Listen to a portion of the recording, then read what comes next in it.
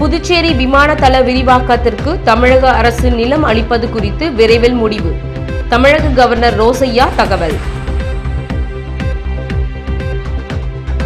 புதுச்சேரியில் ஆம் ஆத்மி கட்சி துவக்கம். நாடாளுமன்ற தேர்தலில் போட்டியிட முடிவு. மாட்டு வண்டிகளுடன் தாசில்தார் அலுவலகத்தில் தொழிலாளர்கள் முற்றுகை. கள்ளத்தனமாக ஆற்றில் மணல் எடுப்பதற்கு எதிர்ப்பு. வங்கக்கடலில் குறைந்த காற்றழுத்த தாழ்வு மண்டலம். புதுச்சேரி துறைமுகத்தில் புயல் எச்சரிக்கை கூண்டு. ஆழ்கடலுக்கு செல்ல வேண்டாம் என மீனவர்களுக்கு எச்சரிக்கை. இனி விரிவான செய்திகள். புதுச்சேரி விமானதள விரிவாக்கத்திற்கு தமிழக அரசு நிலம் அளிப்பது குறித்து விரைவில் முடிவு எடுக்கப்படும் என்று தமிழக ஆளுநர் ரோசையா தெரிவித்துள்ளார். மத்திய இணை அமைச்சர் நாராயணசாமியின் மனைவி கலைச்செல்வி கடந்த 20ஆம் தேதி மரணமடைந்தார். இதனையொட்டி தொலைபேசி மூலம் மத்திய அமைச்சருக்கு ஆறுதல் தெரிவித்த தமிழக ஆளுநர் ரோசையா இன்று நேரில் வந்து துக்கம் விசாரித்தார். ஹெலிகாப்டர் மூலம் சென்னையிலிருந்து புதுச்சேரி விமான நிலையம் வந்த ஆளுநர் அங்கிருந்து கார் மூலம் மத்திய அமைச்சரின் வீட்டிற்கு வந்தார். அங்கு புதுச்சேரி துணைநிலை ஆளுநர் வீரேந்திர கட்டாரியா, எதிர்க்கட்சித் தலைவர் வைத்திலிங்கம் ஆகியோர் தலைமையில் தமிழக ஆளுநர் ரோசையாவிற்கு வரவேற்பு அளிக்கப்பட்டது. பின்னர் மத்திய அமைச்சரை சந்தித்து துக்கம் விசாரித்து வெளியே வந்த ரோசையா, மறைந்த மத்திய அமைச்சரின் மனைவி ஆன்மீக சாந்தி அடைய இறைவனை வேண்டுகிறேன் என்றார். I have come here to call on Narayanaswamy and his family to console the demise of his better half. Of course, I spoke to him on telephone earlier, immediately, but I thought it proper to come here and meet them. So on this occasion, I only once again pray to God to bless her soul with eternal peace. Mr. Narayanaswamy, who is a very active friend to all of us. Puducherry விமானதள விரிவாக்கத்திற்கு தமிழக அரசிடம் நிலம் கேட்டு புதுச்சேரி துணைநிலை ஆளுநர் அளித்துள்ள கடிதம் குறித்து கேள்வி கேட்டதற்கு இது தொடர்பாக தமிழக அரசுக்கு கடிதம் எழுதி இருப்பதாகவும் விரைவில் தமிழக அரசு முடிவு எடுக்கும் என்றார். He met me, we discussed the issue, he has written to me, I have written to the government also. On day-to-day basis, I will not inquire. After our discussion and after his letter, I have written to the government.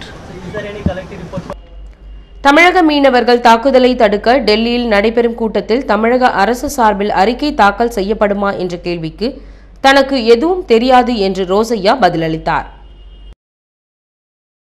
வரும் நாடாளுமன்ற தேர்தலில் புதுச்சேரி தொகுதியில் ஆம் ஆத்மி கட்சி போட்டியிடும் என அக்கட்சியின் அமைப்பாளர் ராணி ரங்கராஜன் தெரிவித்துள்ளார். ஆம் ஆத்மி கட்சியின் புதுச்சேரி கிளை இன்று துவக்கப்பட்டுள்ளது.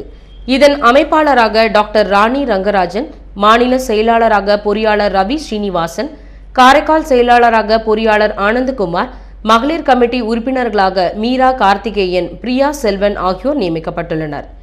இக்கட்சியில் இணையதளம் மூலம் 500 உறுப்பினர்கள் தற்போது சேர்ந்துள்ளதாகவும் நேரடி உறுப்பினர் சேர்க்கை வரும் 12ஆம் தேதி நடைபெறுவதாகவும் அமைப்பாளர் ராணி ரங்கராஜன் செய்தியாளர்களிடம் தெரிவித்தார். புதுச்சேரியில் ஊழலற்ற ஆட்சி அமைக்க தங்களது கட்சி பாடுபடும் என்றும் அவர் கூறினார். ஊழலை ஒழிக்க கெஜ்ரிவால் முன்னாடி அண்ணா ஹசாரேயோட ஊழல் ஒழிப்பு இயக்கத்தில் தீவிரமாக இருந்தார். அதுக்கப்புறம் ஊழலை ஒழிக்கிறதுக்கு அரசியல் ஈடுபாடு இல்லாமல் வெறும் அரசியல் கலப்பற்ற இயக்கத்தால் முடியாது அப்படிங்கிற முடிவெடுத்து அரசியல் கட்சி ஆரம்பித்தார். பொதுமக்கள் எல்லோரும் இந்தியா முழுவதும் மிகுந்த எழுச்சியுடன் இந்த இயக்கத்தில் சேர்ந்துக்கிட்டு இருக்காங்க. புதுச்சேரி மக்களும் தங்களுடைய எழுச்சியை காண்பிப்பதற்கு இது நல்ல தருணம். வரும் நாடாளுமன்ற தேர்தலில் புதுச்சேரி தொகுதியில் தங்களது கட்சி தனித்து போட்டியிடும் என்றும் கூறினார். கட்சியின் தலைவர் கெஜ்ரிவால் மற்றும் முக்கிய நிர்வாகிகள் விரைவில் புதுச்சேரியில் நடைபெறும் கட்சி கூட்டத்தில் பங்கேற்பார்கள் என்றும் ரங்கராஜன் மற்றும் ரவி ஸ்ரீனிவாசன் ஆகியோர் தெரிவித்தனர். பாராளுமன்ற தேர்தலில் போட்டியிட போகிறோம் என்கிற எங்கள் விருப்பத்தை தலைமைக்கு தெரிவித்திருக்கிறோம். அவங்களோட அனுமதியுடன் போட்டியிடுவோம். அலையன்ஸுங்கிறதே கிடையாது ஆம் ஆத்மிக்கு. இதுக்கு மேலே கட்சியின் தலைவர்கள் அரவிந்த் கெஜ்ரிவால் யோகேந்திர யாதவ் எல்லாருமே இங்கே நம்ம கட்சியுடைய வளர்ச்சிக்காக இது பண்ணி இங்கே மீட்டிங்காகவும் அவங்களுடைய கொள்கை விளக்கத்துக்காகவும் வர்றதா எங்ககிட்ட சொல்லியிருக்காங்க. இப்போ ஃபியூச்சரில் எல்லாரும் இங்கே பலவிதமான நிகழ்ச்சிகளில் கலந்துக்க போகிறாங்க. ஆற்றில் கள்ளத்தனமாக மணல் அள்ளுபவர்கள் மீது நடவடிக்கை எடுக்க கோரி பாகூர் தாசில்தார் அலுவலகத்தை மாட்டு வண்டி தொழிலாளர்கள் முற்றுகையிட்டனர். புதுச்சேரிக்குட்பட்ட சோரியாங்குப்பம் தென்பெண்ணை ஆற்றில் மணல் எடுக்க புதுச்சேரி அரசு தடை விதித்துள்ளது. இதனால் மாட்டு வண்டி தொழிலாளர்கள் பெருமளவில் பாதிக்கப்பட்டுள்ள நிலையில் சில நாட்களாய் சிலர் ஆற்றில் கள்ளத்தனமாக மணல் அள்ளி செல்கின்றனர். இதனை தடுக்காத பாகூர் தாசில்தார் அலுவலகத்தை கண்டித்தும் மணல் அள்ளுபவர்கள் மீது நடவடிக்கை எடுக்க கோரியும் மாட்டு வண்டி தொழிலாளர்கள் இன்று தாசில்தார் அலுவலகத்தை முற்றுகையிட்டனர். 200க்கும் மேற்பட்ட தொழிலாளர்கள் தங்களது மாட்டு வண்டிகளை அலுவலகம் எதிரே நிறுத்தி போராடியதால் அங்கு பரபரப்பு ஏற்பட்டது.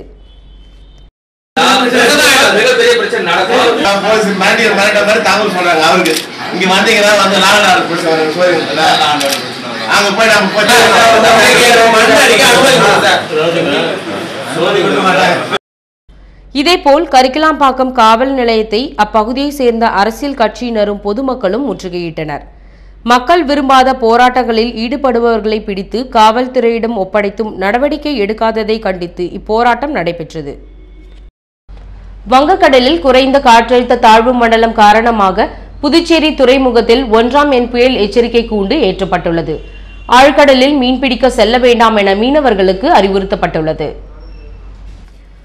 வங்கக்கடலில் உருவாகிய குறைந்த காற்றழுத்த தாழ்வு நிலை தாழ்வு மண்டலமாக மாறியுள்ளது.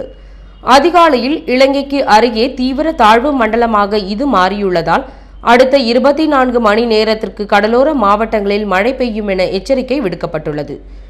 இலங்கை திருகோணமலை அருகே 250 கிலோமீட்டர் தூரத்தில் மையம் கொண்டுள்ள இந்த காற்றழுத்த தாழ்வு நிலையை தொடர்ந்து ஆழ்கடலில் மீன்பிடிக்க செல்ல வேண்டாம் என மீனவர்களுக்கு சென்னை வானிலை ஆய்வு மையம் எச்சரிக்கை விடுத்துள்ளது.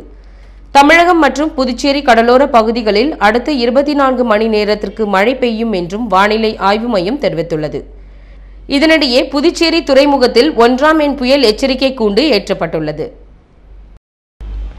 இந்திய கல்வி முறையை அறிந்து கொள்ள பிரான்ஸ் பள்ளி மாணவர்கள் புதுச்சேரி வந்தனர். ஆச்சாரியா பள்ளி சார்பில் அவர்களுக்கு மணக்குள விநாயகர் கோவிலில் சிறப்பான வரவேற்பு அளிக்கப்பட்டது. புதுச்சேரி ஆச்சாரியா பள்ளி மாணவர்கள் வெளிநாட்டு கல்வி முறை, கலாச்சாரம் மற்றும் நடைமுறைகளை தெரிந்து கொள்வதற்காக கடந்த செப்டம்பர் மாதம் பிரான்ஸ் நாட்டிற்கு சுற்றுப்பயணம் மேற்கொண்டனர். மேலும் பிரான்ஸ் நாட்டு மாணவர்கள் வீட்டில் தங்கி அவர்களது பழக்க வழக்கங்களை தெரிந்து கொண்டு புதுச்சேரி திரும்பினர். இந்த நிலையில் இந்திய கல்வி முறையை தெரிந்து கொள்வதற்கு பிரான்ஸ் நாட்டில் உள்ள நீஸ் பகுதியில் இருக்கும் CIV இன்டர்நேஷனல் பள்ளி மாணவர்கள் 20 பேர் தங்களது 2 ஆசிரியர்கள் தலைமையில் விமானம் மூலம் சென்னை வந்தனர். பின்னர் புதுச்சேரி வந்த பிரான்ஸ் நாட்டு மாணவர்கள் மணக்குள விநாயகர் கோவிலுக்கு சென்றனர். அங்கு ஆச்சாரியா கல்வி நிறுவனங்களின் மேலாண் இயக்குனர் அரவிந்தன் தலைமையில் பிரான்ஸ் நாட்டு மாணவர்களுக்கு சிறப்பான வரவேற்பு அளிக்கப்பட்டது.